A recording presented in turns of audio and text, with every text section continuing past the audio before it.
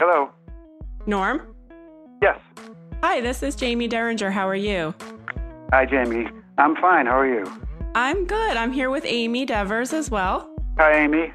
Hi, Norm. It's amazing to have you on the phone. Thank you. It's my pleasure. We're very excited. This is my first podcast, so... Ooh, exciting.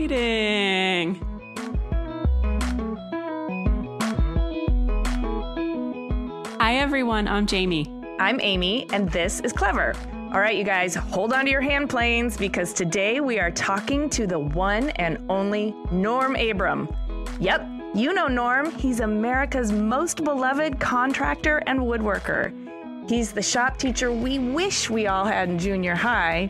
He's the original lumbersexual. And before there was Normcore, there was Nomcore with his signature plaid shirt and work jeans. He's been the master carpenter for something like 37 years on PBS's long-running and highly acclaimed renovation series, This Old House.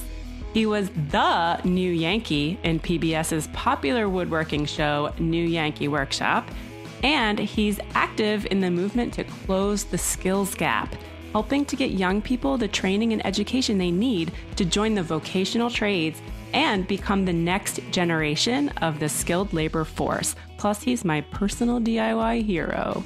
He's as hands-on as they come, and he still has all of his fingers.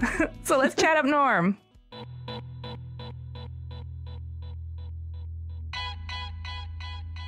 My name is Norm Abram, and I live in the Boston, Massachusetts area.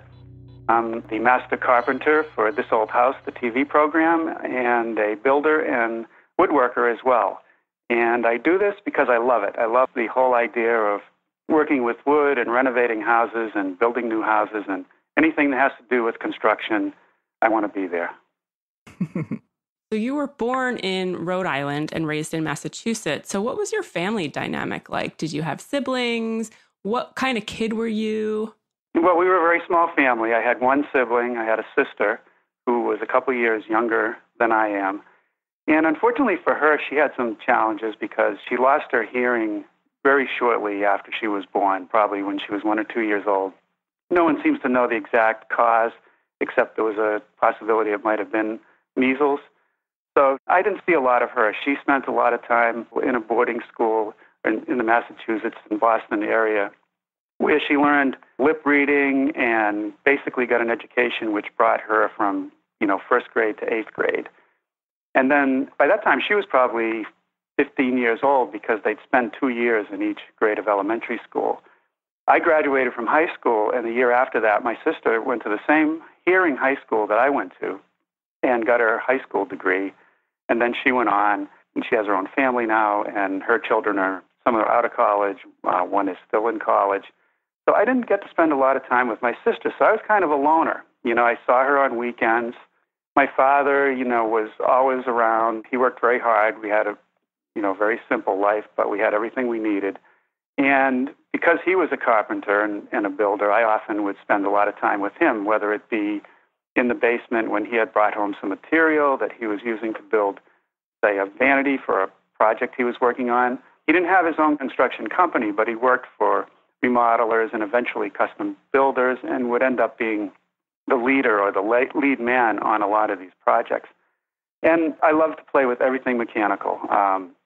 When I was young, I was into cars. We had a boat on the lake. I was into boats. I was into building.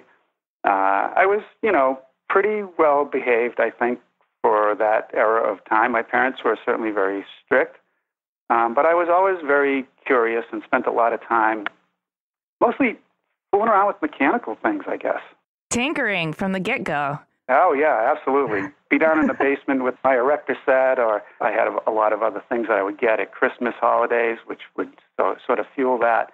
And a few months ago, last year, one of our magazine editors wanted to write an article about pinewood derby, and when I told him I actually still had my pinewood derby, he kind of flipped out. And so they ended up publishing a little picture of it in the magazine, and that was from the 1950s. Oh, wow. That's amazing. Did you work on that pinewood derby with your dad?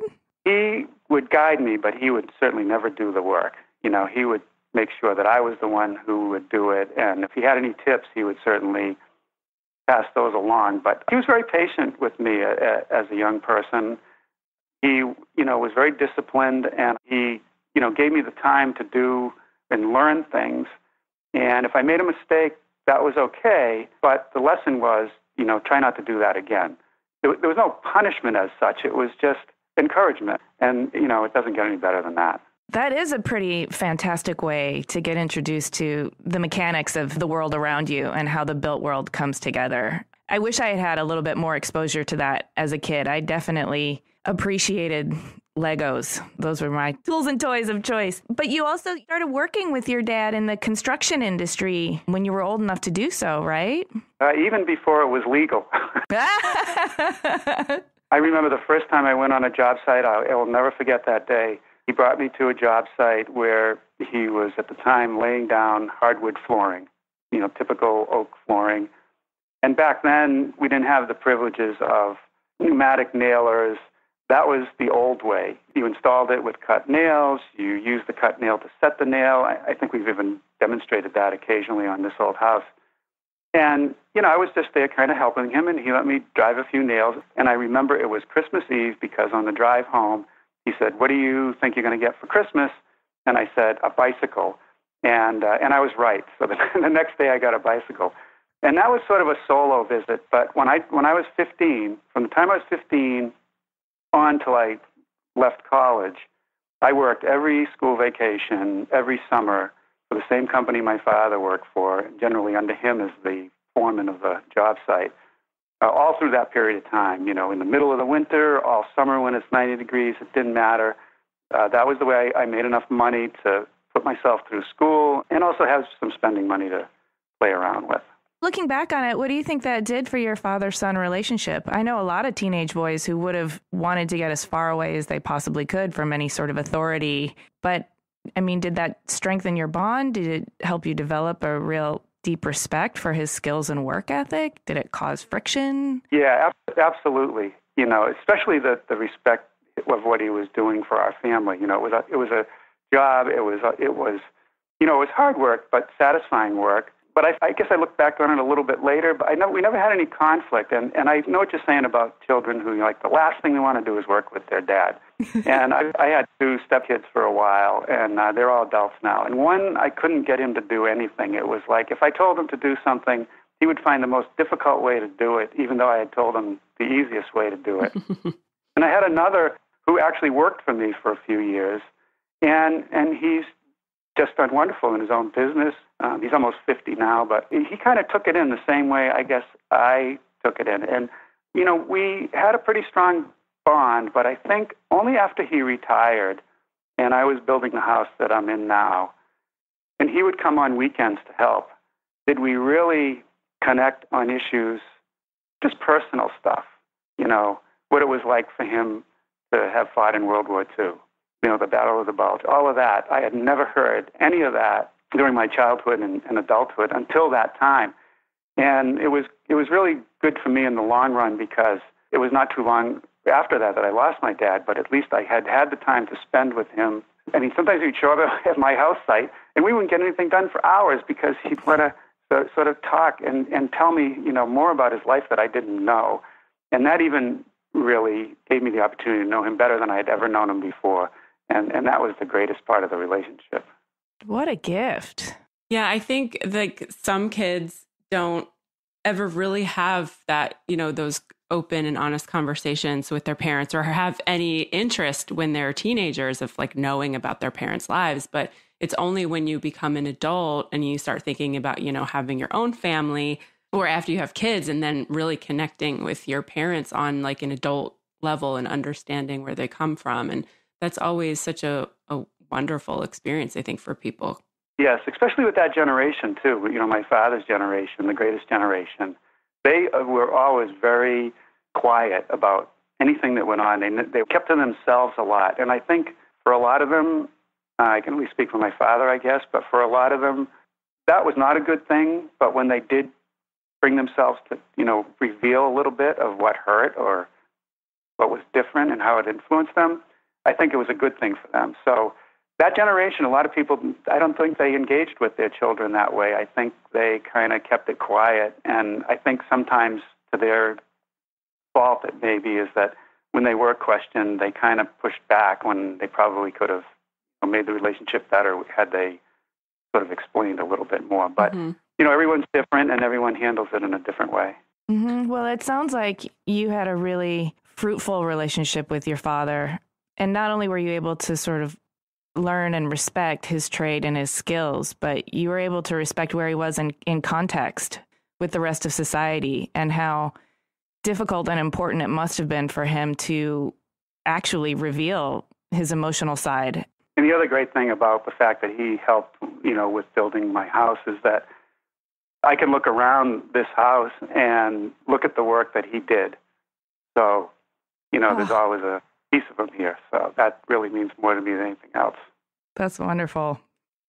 So when you went to Amherst, you studied mechanical engineering and business administration. What were your college years like? Did you, still help your dad out, or were you, too busy with all of your studies? Were you really focused? I lived on campus, so I was away from home, except for, winter break, spring break, and the summertime. I did work all the summers and school vacations. And, I went to the University of Massachusetts, and when I was a freshman in college, I went in as a 17-year-old because that's just the way my birthday fell. So I was the younger side of the group. And, it was a very controversial time in history with Vietnam and everything that was going on. So there was a lot of potential distraction, I might say, on campus. And being in mechanical engineering, which is what I wanted to start out in, that was interesting.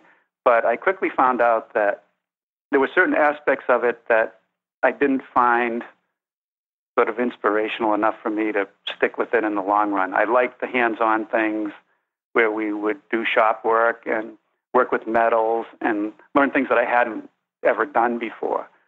But when it came to sitting in a classroom with 300 other students in thermodynamics, it was like I didn't really enjoy it. And so, of course, the thing about that generation of parents also is they wanted you to go to college. They felt it was the best thing for you to do. And so I was terrified to tell my parents this was not the right choice for me. But eventually I did. And however, I didn't leave school. I decided that, well, if I'm going to someday have a construction business, which was in the back of my mind, why not switch over to the business side of the campus and learn accounting and marketing and some skills and knowledge of how you run an actual business. And it was funny because a lot of business programs and classes deal with environments which can be totally controlled, like in a factory where lighting makes a difference, the atmosphere makes a difference in your production levels and things like that. But on a construction site, that doesn't exist, especially if you live in New England. It's changing all the time, and people think we don't work all year round, yet we do. And I've been in the snow and scraping ice off of 2x4s and done all of that, so I know exactly what it feels like. And so I didn't get any educational value out of what I was learning there in terms of that. But I did get enough that within a few years after I left school that I started my own business. And so I think that was the valuable thing I got out of the university. I made good friends. In fact, I was just going to walk away and just go back into building. And one of my best friends said, "No, don't leave school now." He said, "Stay for it and get some more education." And I did, and thanks to them, I didn't walk away. And because of them, I gained a little more knowledge, which I guess theoretically maybe made it a little bit easier for me to run my business when I had it going. Yes, I think there's a trend now in education to run MBAs concurrently with MFAs, and I think it's brilliant. I think anyone who plans to go into a trade or into the design or art field has to be prepared to be their own business person. And so getting that kind of training can be just enough of the insurance you need to feel like I can go out on my own and I can make it work. Because you were running your own construction company. Well, you worked for a multi-million-dollar development company as a site supervisor at first, right? First few years I worked in the industry. I found an ad on a bulletin board at the university for this startup company in Cambridge, Mass, which was made up of 3 people who had graduated from MIT and one from Harvard. The three MIT guys were sort of on the architectural side, and the Harvard graduate was more on the business side. And they joined together and started a company. Their idea was to hire a lot of unskilled people, actually, because they came up with a building plan which was sort of semi-prefabrication right on the job site. That doesn't really exist today, but it was something new at the time, and they had a good idea, and it didn't quite work out as well as I thought. I think they thought it was going to work out because of materials and so forth. But I started with them as a carpenter, and then the foreman was going to be going back to school. He was an MIT student, so I got his job. I became foreman, and eventually I became site supervisor. There was sort of two positions. One was in charge of all the subcontractors, and one was in charge of anything that had to do with the structural building of each thing. There was student housing, there were condominiums. And so I went through that level for several different projects of being a supervisor. And then they wanted me to go into Boston and sort of be the manager of supervisors on other jobs. And I didn't want to do that. I love working in the field. And I said, I don't want to be in an office. I want to be in the field. And if I'm in a trailer and I have a little office and I'm running a construction site, that's where I want to be. Mm-hmm. And so that's when I sprung out and went on my own. A guy that I had hired on one of the projects, we became good friends, and we started the first business, which was called Integrated Structures. Actually, your transition into working for This Old House must have come at sometime around that time, right? And you've kind of fell into that opportunity, and I'd love for you to tell that story. I certainly did fall into it. I can say that.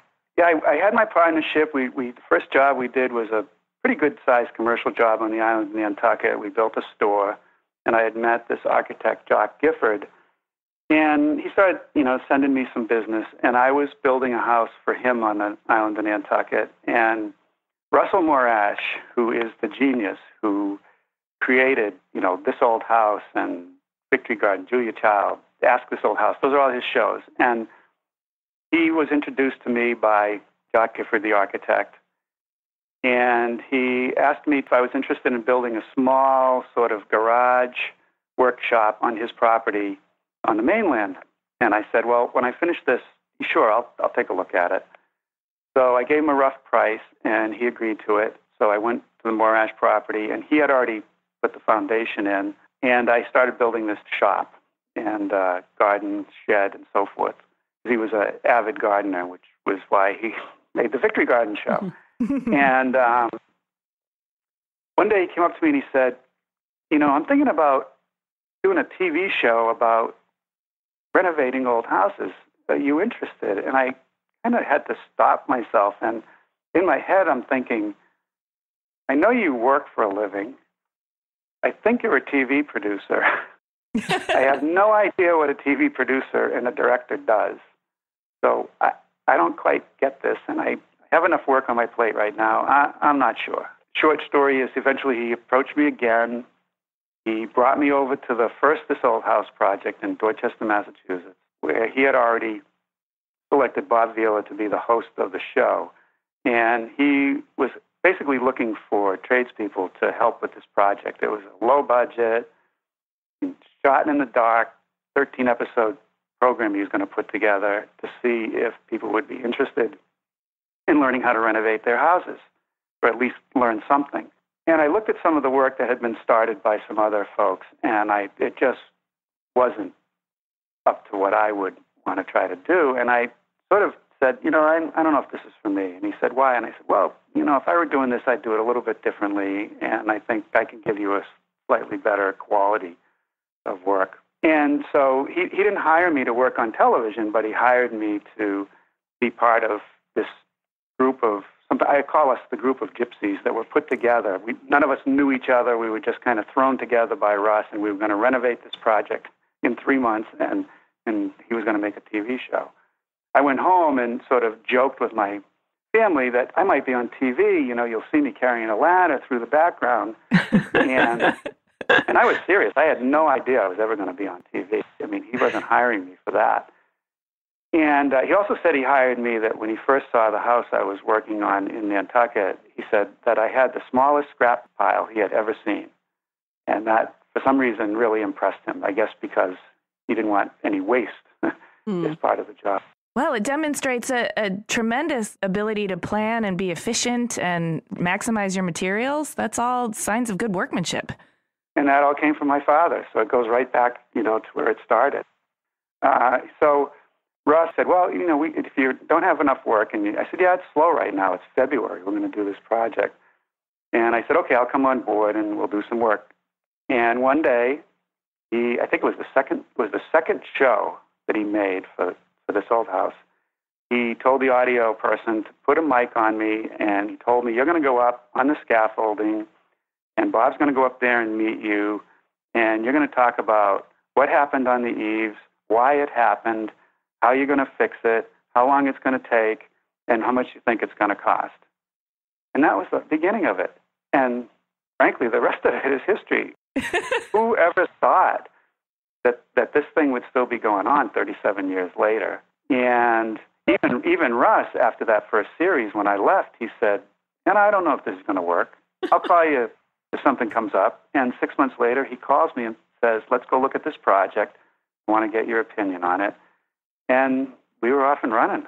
Yeah, I feel like this old house is probably like head to head with Sesame Street as like the longest running show in the history of TV shows. And for me, like personally, it was my first touch point with design, even though like it was more than that. So, I think somewhere deep down inside, this old house was probably the spark that lit the fire for me to just be interested in furniture and design and architecture and how things are made.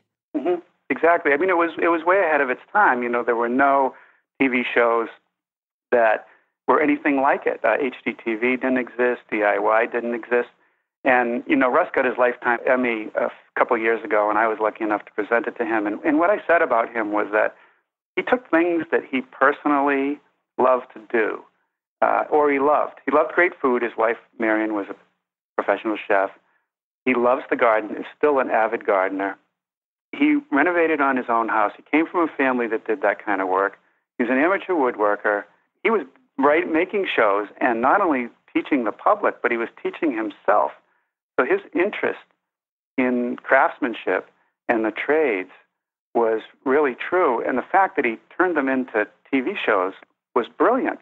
You look at him and you say, now there's a guy who decided on what he was going to do and didn't regret one single day of the 40 years that he was working on these shows. It's just amazing. I had the pleasure of meeting him, and I have to say he's one of the most impressive individuals I've ever encountered. Just so passionate and so engaged. And what I think really, really worked about this old house, and still does, is that it understood authenticity when everybody else was just trying to find out what was hip or cool and market to you. And it's never really pretended to be anything other than what it is. And that through line means that everyone feels like they know you, they know the rest of the cast, they feel like it's really trustworthy. You're not trying to add any false jeopardy or create any gimmicks just to make it entertaining. And I'm pretty sure Russell Mora also had a very keen sense of how to do this thing in a really lean and agile and cost-effective way so that it's sustainable. And as far as TV making goes, he just really blows my mind. You're absolutely right about getting this done with a minimal crew, a small amount of equipment. There was no scripting of those shows. It was all made up on the site. He had the flexibility to change scenes if he saw something else going on the site. And his whole point of view was, a biggest part of it was to respect craftsmanship. And he put together everyone who got put together in that cast, one way or another. He had a connection to them, whether it be direct or slightly indirect. He just knew who he wanted to do the work. He wanted real people doing the work. And what he was able to accomplish, and we've been able to accomplish, is that we kept true to our mission, which was to tell it how it is, do it the best possible way we can do it, and try to educate people. When I first went to builders shows, I would get criticized. You'd be riding on the bus from the convention center back to your hotel, and contractors would be saying, "What are you doing? You're giving away all the secrets." And I would just say, "Are you insecure?" Believe me, there are plenty of people out there who have no interest in doing any of this work, and you'll have plenty of work. But there are a lot of people out there that like to understand better what you do. So rather than hide everything from them, let's give them the language, the process. And that was driven by Russ. If he had a guest and he said, "Well, why do you do that?" They'd say, I don't know, I just do it that way. That was not sufficient. There had to be a logical explanation, because that's what we wanted to get, and he wanted to get to the viewers. And you're right about the cast. I love working with those guys. I mean, it's like we're family, and it shows. And you couldn't work with a better group of people, including all our staff. When you think about single camera shoots, an audio guy, a camera, a PA, a grip, and talent, and a producer, and a director, who's also the executive producer, all in one little small package. And the amount of TV that he produced, I mean, one day it was This Old House, next day it was Victory Garden, next day it was New Yankee Workshop, and we all had fun. I'm glad to know you guys are having fun, because it is hard work, but you mentioned earlier about how satisfying it is. And at the end of the day, you have a real tangible sense of accomplishment that not only puts shelter over, people's heads, which is really important, but also educates the general public. And you're right, you're giving them the language, helping demystify the process so that they can take more control over their own shelter, which is really important. Well, I think, too, it's like when people see how things are done and realize the amount of work that goes into it or how much thought is put into it, they appreciate it more. It's not about giving away secrets so much as it is about demonstrating the importance of things being done correctly and properly, and then having an appreciation for someone who has the skills to do that. Right. And I think we need more of that these days, frankly. I think that's part of the problem that we have now, and that we're not drawing enough young people into the trades. Part of it is public perception of the trades. Part of it is the education system got a little messed up when they took all the trade exposure out of the schools. And from my perspective, if a young person doesn't have an opportunity to experience something at all, they're never going to know if they like it. And education is important, there's no doubt about it, but not everyone's, meant to get a 4-year degree. But even if you want to be a carpenter these days, you've got to get some education, you've got to get some field experience. And until we sort of bring back the value, as you said, these are the people who build our houses and repair our houses and do our plumbing and electrical. There has to be more respect. And I always try to tell people in general, if you have a contractor working in your house and you respect them, you treat them well, you don't treat them like second-class citizens, they will do a tremendous job for you. Well, I hear stories all the time. Even if I bring someone to my house to do something that I don't do, typically, I might not do plumbing. Well, you welcome that person to your house. You treat them as professionals, and they go out of their way to do a job. But as soon as it's like, you can't walk in my house because, I just don't want you to do that, it kind of sends the wrong message. And sure, there are people that probably deserve to be treated that way, but for the most part, that's what we would like to help to do with our Next Generation initiative, is change the public perception and give people an opportunity to experience the crafts or the trades and learn them and realize that they can be very satisfying. Before we kind of delve deeper into the value of the trades, why don't you give us the overview of the Generation Next initiative? Right. Well, this is something that Eric Thorkelson, our president, he had been thinking about for many years, and it's something that we wanted to get out there, and felt that in talking to contractors these days, you ask them what their biggest problem is, and they say, help. I can't find help. I can't find good help. I can't find dependable help. And then when you look at the statistics and you say, wow, there's 3 million, there's going to be possibly 7 million jobs in the next 10 years or so in the construction industry that are going to go unfilled, you really start to say, there's a real problem here. And how did we get here? Mm-hmm. So it's not so much about how we got here, it's how we're going to get out of here. From the mission on our side. It's to empower young people, it's to explore, give them the opportunity to learn the skilled trades, because if we don't do that, the majority of skilled tradesmen now are reaching retirement age, and once they're gone, we lose all our mentoring capability. Right. So we got to get people who have some interest in that, getting some exposure, and giving them some help in order to get the education that they're going to need. So part of our mission on Generation Next is to raise money. And we are working with Mike Rowe and MicroWorks Foundation, and we just gave him a check for $500,000 at the IBS and Kitchen and Bath show in January. That went into his foundation. We got a bunch of charter vendors, sponsors, who were there when we presented him the check.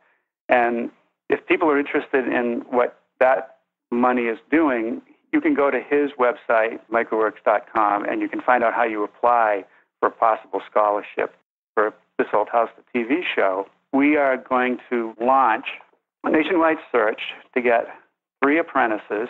It's going to depend on the applicants, whether it's plumber, electrician, landscaper, carpenter, certainly at the top of the list.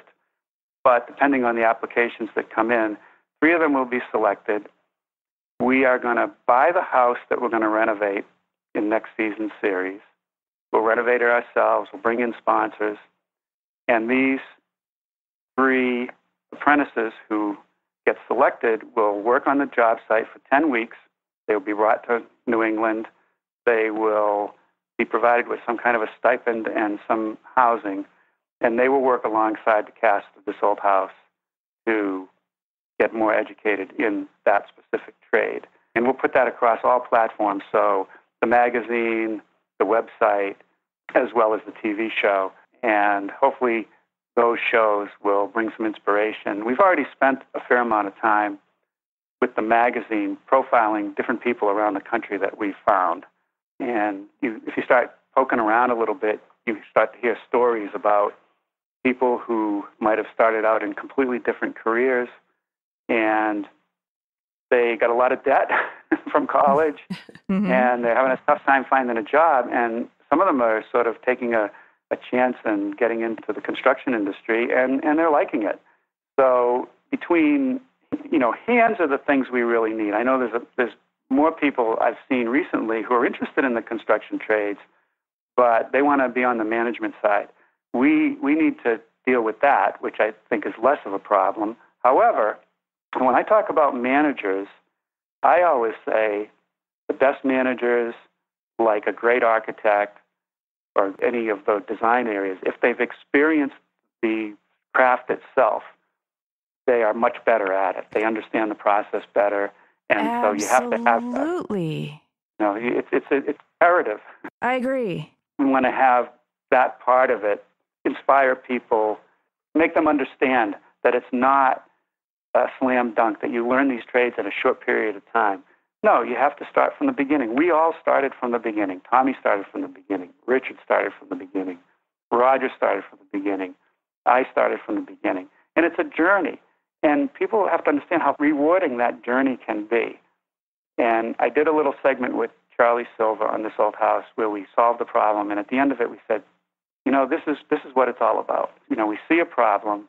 We use our minds to figure out how we're going to do the problem. And we use our hands to actually execute the solution. And when you look at it in the end and see that you've got it done, it doesn't get any better than that. But you've got to go through that process. And I think we have to change the student, their feelings as well, because too many contractors tell me they get students who are in, and then they kind of have an attitude that they've learned it all. And part of that has to be solved by the people they're working with. So sometimes the old generation can be a little tough on the young guys. So I think they have to back off a little bit, but they got to do it in a way my father did it, which is like, yeah, you made a mistake, but you learned from it, right? And I even used to tell my workers, I would say, don't be afraid to ask me a question, because I would rather have you ask me a question if you don't understand what I want you to do, so that I can explain it to you in a better way. And I can't tell you how many times with your carpenter's pencil, you're drawing on a piece of plywood to show one of your workers how you want something put together and what the sequence is. And, ask me if you don't know what I want you to do, and everything will be fine.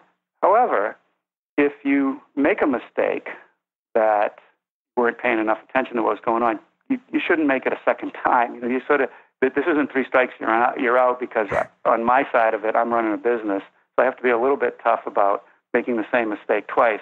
But I'm more than willing to answer your questions and guide you through the process, and that's the learning part of being in the trades. Unfortunately, a lot of contractors feel like, well, they don't have the time to do that because they're trying to run the business. Yeah, but that's investment. That's right. You're exactly right. That's the investment, and they do have to learn. And I think more of them are. And I'm seeing kind of a insurgence of everybody's finally seeing the problem. And, schools are starting to bring things back. The vocational trades are starting to get more attention. The local building associations are saying, we've got a problem, we better start working on it. At the Builders Show and the Kitchen Bath Show in Orlando this year, that was the talk of the show. We've got to do something about this problem. And so now we got industry getting into it. And industry is helping certainly support our generation next.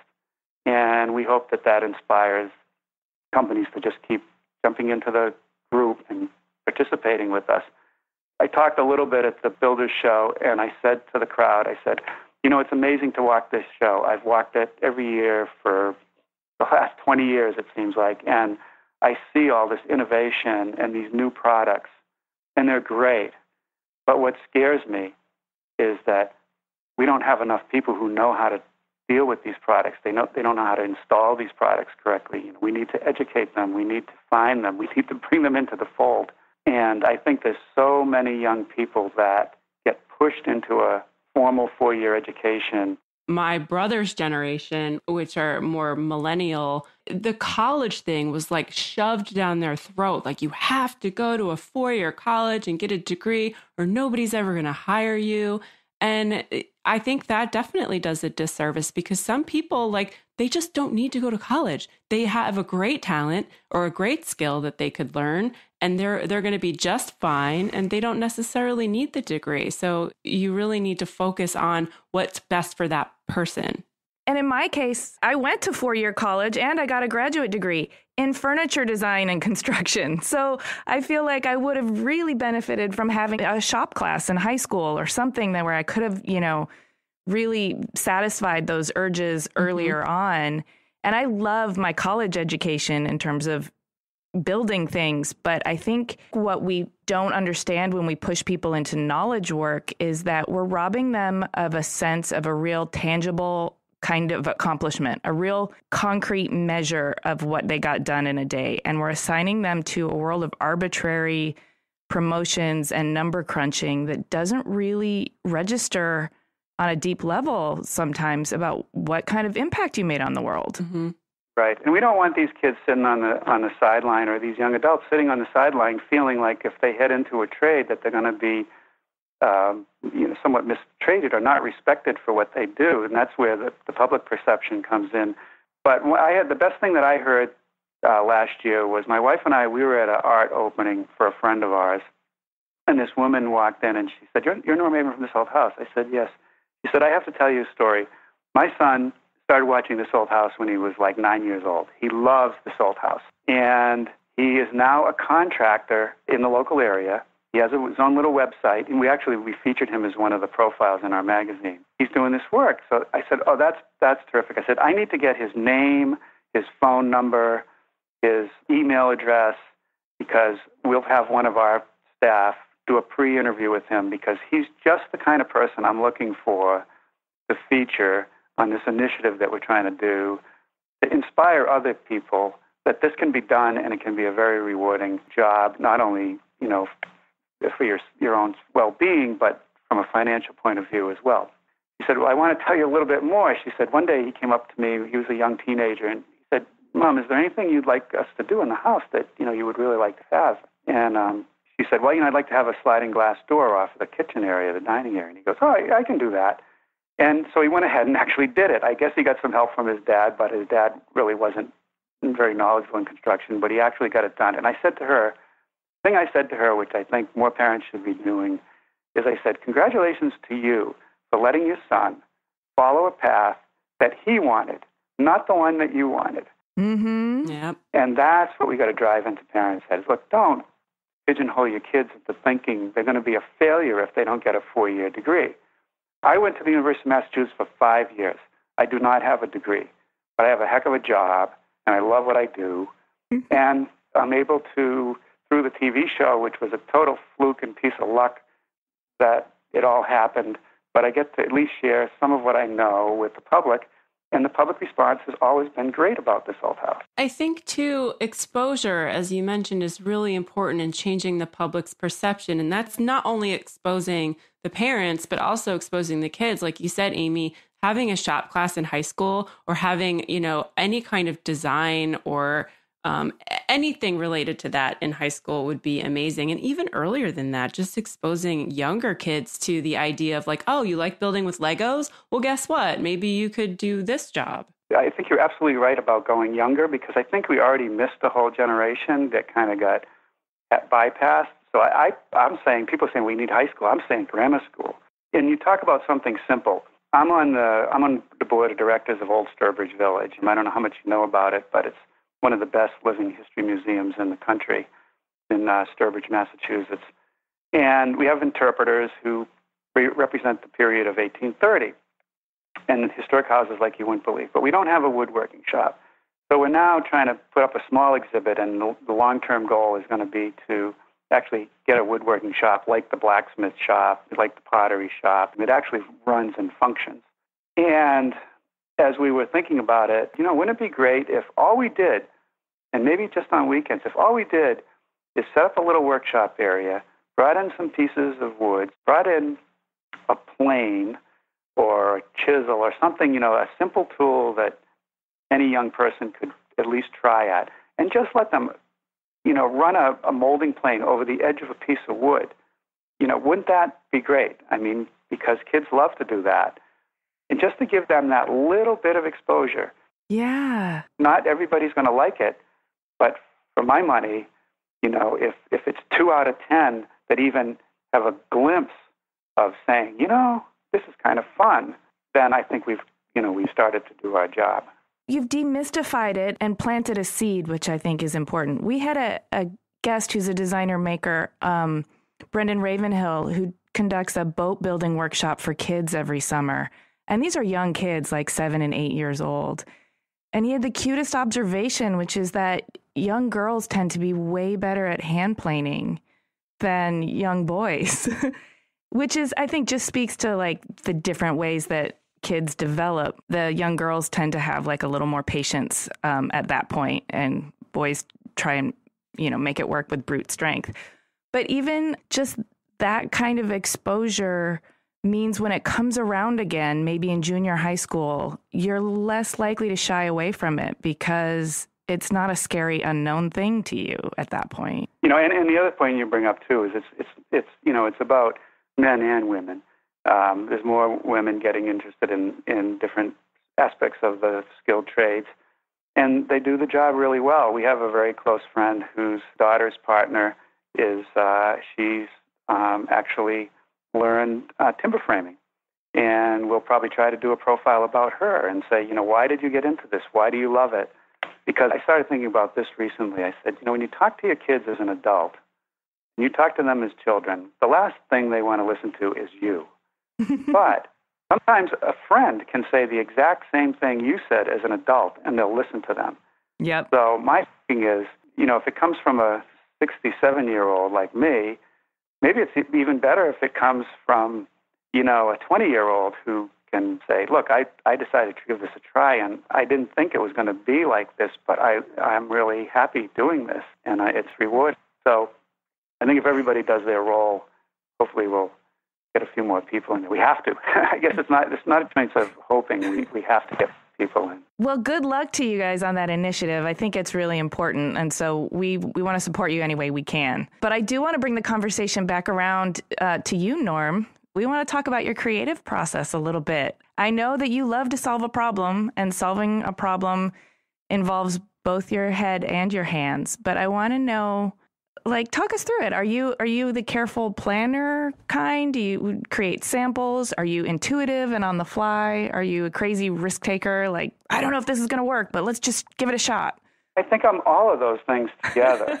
Probably more of a careful planner than anything else, especially when I was doing the New Yankee Workshop show, because we were making a TV show that would be done mostly over a period of about 2 days with maybe a break day in between to build a furniture project. And there was a lot that had to happen before that, and there was a lot that had to happen after it. So before it, thanks to Russ and his brilliant idea of, going to museums and private collections and looking at pieces of furniture that might not even be signed. I mean, my best influence comes from the unknown woodworker. I love looking at pieces of furniture that are not signed and just saying, wonder how they did this, or I wonder what he was like or she was like. You look at these pieces, it's beautiful. And I wasn't trying to replicate everything. It was just to study them and build things that were better than the types of woodworking projects that were available in magazines at the time. There wasn't a lot of decent furniture projects being done. It was pretty simple types of things that we felt weren't teaching the people enough of how to use the tools and so forth. So that had planning, and that I would do a lot of sketches, and I'd make up material lists, and I would actually build a prototype, which I didn't have to do, but it helped in the TV production side because it would allow me to figure out how much time it's going to take to actually do this. And sometimes I would change a technique that I did on the prototype. I'd do it slightly differently on the project itself that we shot for the show. So there were some changes that might be made along the way. But at other times, when I'm not doing TV, I think when I run into a problem, whether it be for woodworking or just general carpentry or playing around with a car or a boat, it's just intuitive. This just broke. I don't know anything about it, but I'm going to try to fix it. So I do a little bit about that. And as far as being a crazy risk taker, I don't know. I guess I've had an opportunity to do some things that I never thought I would be able to do because I do the TV show. You get exposure and you get invited to do things you never thought you would do. But I guess overall, I keep my risk level pretty low. I'm pretty low key. I'm with you. I'd rather plan it through a few times and try and anticipate where the issues could be so that I can do it right the first time. I'm fine with fixing mistakes. I think that's a really important skill to learn, but I'd rather not spend most of my time fixing mistakes. I'd rather spend most of my time figuring out how to avoid them. When I knew what I was going to build and I had it in my head, when I was a contractor building and I had a job to do with a client, whether it was an addition or a new house, when I was doing my material list, I would build that whole house in my head from start to finish as I was making the material list. And I think that's why I ended up getting the quote from Russ saying I had the smallest scrap pile. And the same thing was true in the New Yankee Workshop, is that I'm focused on what I'm doing, but I also know what comes next. I don't work doing, okay, I finished this. What do I do next? I'm already in the next phase on where I am at the moment. So I'm a little bit ahead of it, but not too far ahead that I lose focus on it. My approach for the most part. I feel like it sounds so much like you, Amy. That's exactly what you do too. Yeah, pretty much. So I want to know, you love carpentry, you love building furniture, woodworking, working with your hands. Is there anything that you absolutely hate doing, or you're just like, I wish I didn't have to do this part? Up until a while ago, there was really not anything that I hated doing. But I think as you get older, there's a couple that kind of creep in. And now, at my age that I'm at now, I hate doing demolition. I used to love doing demolition because you could get all your frustrations out. But now I don't like doing demolition. It's too dirty. I don't know. Maybe I'm becoming a wimp, but I don't like demolition. And as I look out my window as we're getting blasted with snow today, I'm not looking forward to going out and cleaning up the snow because I have a pretty big driveway. But other than that, I like to be challenged more than anything else. I sort of live my life looking for challenges. I can see that. And I like to think that your distaste for demolition now has more to do with your lack of frustrations that you need to get out than anything. That's my psychological assessment. I mean, I've always been pretty comfortable as to who I am, I guess. And when you're younger, you're always questioning yourself, I think. But as you get older, you start to say, well, some things are not important and some things are, and you make the choices. And yeah. Mm-hmm. I don't look back very far, I'll tell you that. I'm one person I got to meet a couple times, and sometimes I compare myself to her, is that Julia Child was just like that. She was an amazing person.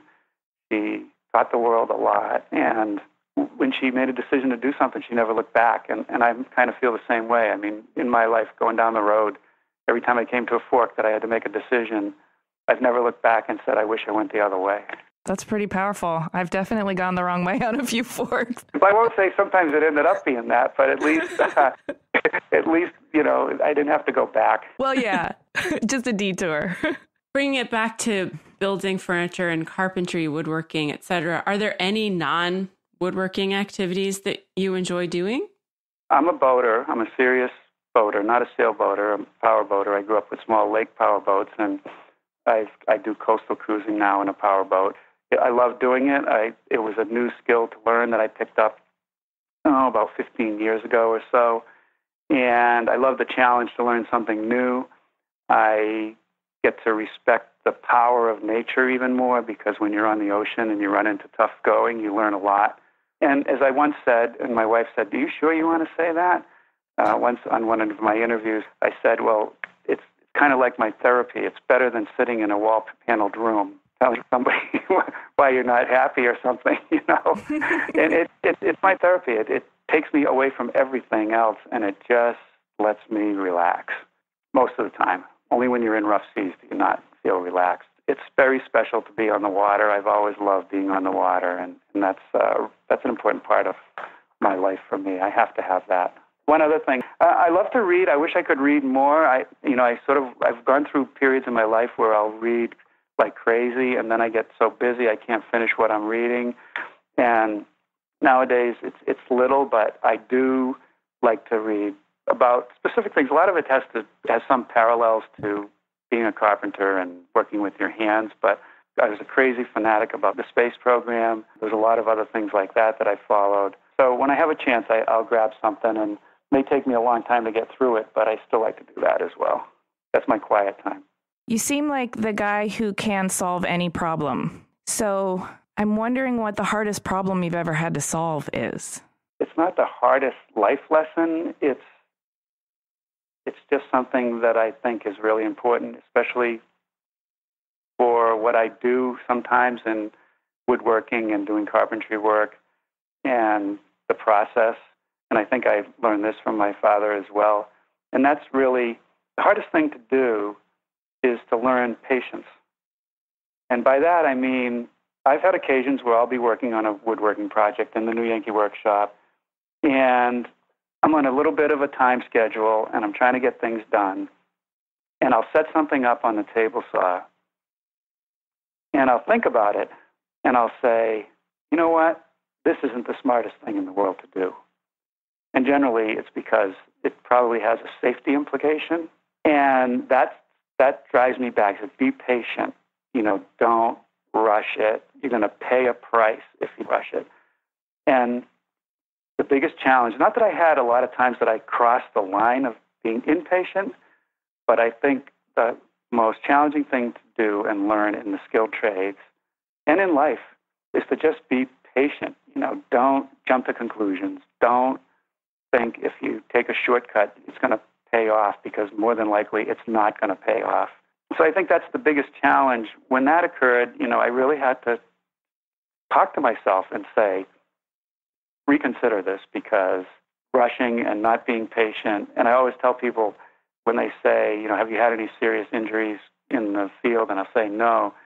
And I've always said not being focused, not being patient is really probably the primary cause of most injuries that people get in this business. And so patience can cross a lot of different areas, and it's not an easy thing to learn, but it is a valuable thing to learn. Thank you for that reminder. I think we can all practice patience in all areas of life, but it is true that haste not only makes waste, but it frequently results in accidents. That's right. So here's an equally important question, maybe not quite as deep. We, the general public, would really like to know what your main criteria for a Norm caliber plaid shirt is. I got some criticism. I did a little talk at the Builder Show, and I didn't have a plaid shirt on, and the announcer who was introducing me, he kind of slapped me on the hand. Said, I can't believe you don't have a plaid shirt on today. And I said, well, I have gone through a little period of getting away from them, but they seem to be very popular in general when you look at any kinds of catalogs and so forth. But for me, I look at the older ones, and I just had to have a photo done for something, and I picked out one of my old L.L. Bean sort of medium weight plaid shirts, red, bright, I know what it was. We had a thing we were trying to do for Christmas for the show, the holiday season. So it's usually got to be bright and warm, a little worn. You don't want it to be looking brand new. No, it's got to be comfortable. I mean, it's got to move with you. That's right. I just imagine opening up your closet and it's just it's all plaid, the whole thing. My wife won't let me throw them away. We have a collections of ones that are not really worth wearing anymore. But I did a segment years ago. I think it might have been when we syndicated some of the New Yankee Workshop shows with DIY or HGTV, and they wanted me to do a little promo. So we did exactly what you said. We filled the whole closet rod with plaid shirts, and I went in looking a little disheveled and like I had just got up out of bed. And I was I'd look at a shirt and go and shake my head, nah. I'd do another one, nah. They were all plaid shirts. I mean, they could have all been the same color, and I still would have been trying to decide which one to wear.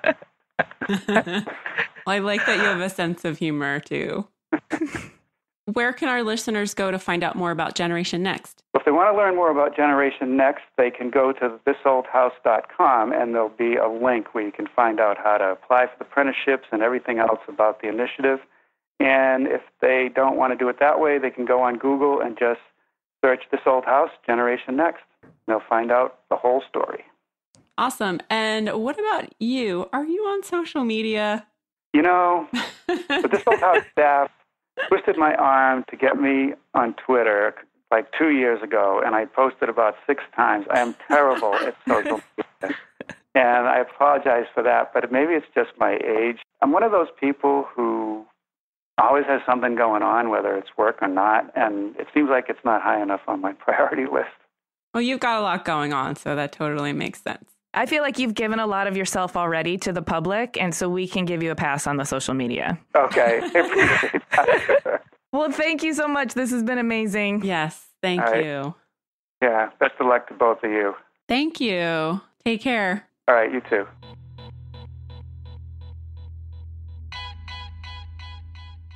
Oh my God, we just talked to Norm Abram. What just happened? I don't know. I'm feeling all kinds of feels.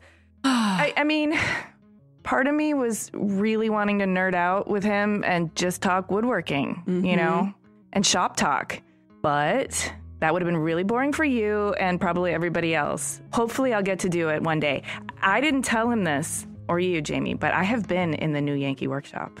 What? Yep, I've been inside it. He wasn't there. Norm wasn't there. Is that when you met Russ? Mm-hmm. Is it like, what is it like? Hallowed ground. Yeah, just tell me was it like, oh? You know what I really appreciated about it is you can really see Norm's methodical, analytical, mechanical engineering mind at work. When you see a shop that's got great flow, that's laid out for efficiency, that understands where materials are going to end up and how they need to be moved, when your hardware is organized, that means you want to be able to find things quickly. And it also means it's a much safer space. But I do think being in the shop and seeing how everything was laid out gave me a window into the mechanics of his mind. It's a very intimate thing. And I feel weird that I was there and he doesn't know I was there. I felt like I stepped into a piece of history too. Yeah. I mean, he's been around forever with This Old House and New Yankee Workshop. I mean, I remember watching This Old House when I was I don't know, I must have been 8. And then Jordan and I used to binge watch New Yankee Workshop.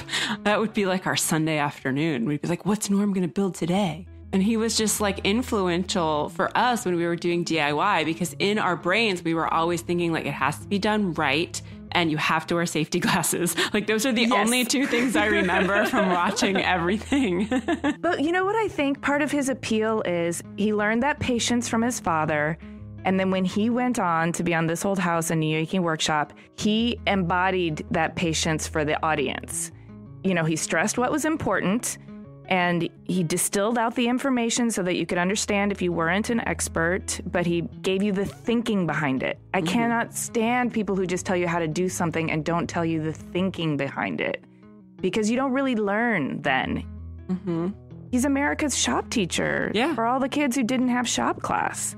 And he's the patient father for all the people who didn't have that kind of relationship or didn't have a handy father. And I don't want him to ever go away. I know. I know. I really connected with this Generation Next initiative when I was at the IBS show. I was able to learn more about it. And I really feel like with Design Milk, we talk so much about the design and the architects and, you know, the end result, but we have to bring skilled laborers into this equation, right? They're part of this ecosystem, and they're just as important as the person who decided what something should look like, or how the tile should get laid out, or what the roof should look like and what materials should be used. I mean, they're incredibly important because you're only as good as your best contractor at the end of the day. Am I right? Yes, you are right. And I'm going to go even one step further. Well, first of all, if you're a designer or an architect or if in any way involved in the manufacture of three-dimensional objects or products, if you're not making them yourself, you're going to be relying on skilled labor to get them executed. And so in that regard, yeah, you're only as good as your best contractor, your best subcontractor. But I also think Norm touched on something that I believe so deep in my core, which is that you become a better designer, a better architect, a better thinker when you know how to manipulate materials and, you know, the physics of how things work and how things get built. And so even if you don't think that you're going to end up becoming a skilled laborer, going into the trades at all, but you still log a few summers doing it or do an apprenticeship, it will improve your life. Even if you go into accounting, it makes you a better problem solver. It makes you have more agency over the material world and your own domicile. I can't even tell you how important I think it is for everyone, but especially anyone who wants to go into any aspect of the design field.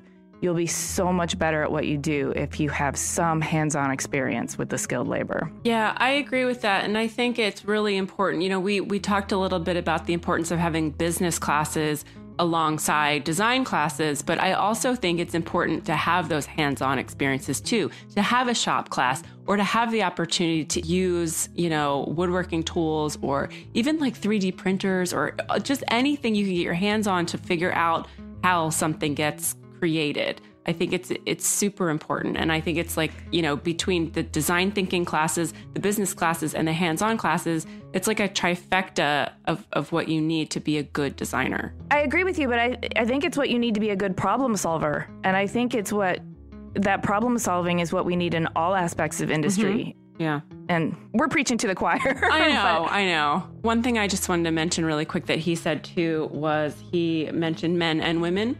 And it's so important to me to make sure that like my daughter knows she could be whatever she wants to be, right? And one time, she's 5. One time we saw a woman and she was a police officer. And my daughter turned to me and said, "Oh my gosh, women can be police officers?" And I was like, at 5, she already thinks it's a man's job. And I hated her saying that. I was so frustrated. And I was like, of course they can. But like, you know, I knew a girl who I went to school with and she became a plumber. And I was like, what? She's a plumber? I'm like, that's a dude's job. But then I realized, like, why should it be? You should be able to be whatever you want to be. And exposing women to the trade and trade opportunities is equally as important as exposing it to men. Maybe even more important. Oh, some of the most badass construction managers I've met have been women. Not to say that they're necessarily better than men, but they do have skills for multitasking and being able to appreciate the design elements along with the fabrication elements and the organization and the timing patience. Of everything. Yeah. Anyway, so ladies, get your tool belts out. Start doing your tile. Yeah, and I'll come over and we can build some stuff in your garage with your daughter. Oh, that sounds awesome. Yeah, I'll bring my tools. We'll get to work. Maybe it'll be in the new Yankee Workshop 2.0. Thank you guys for listening. Please subscribe on iTunes, Radio Public, or wherever you get your podcasts. And go to cleverpodcast.com to read the show notes, learn more about Norm, and see images of his work. While you're there, sign up for our newsletter so you never miss an episode. You can also connect with us on Twitter, Instagram, and Facebook at Clever Podcast. We love getting your feedback. It really does keep us going, you guys. This episode of Clever was edited by Chris Model of Your Studio with music by L1011.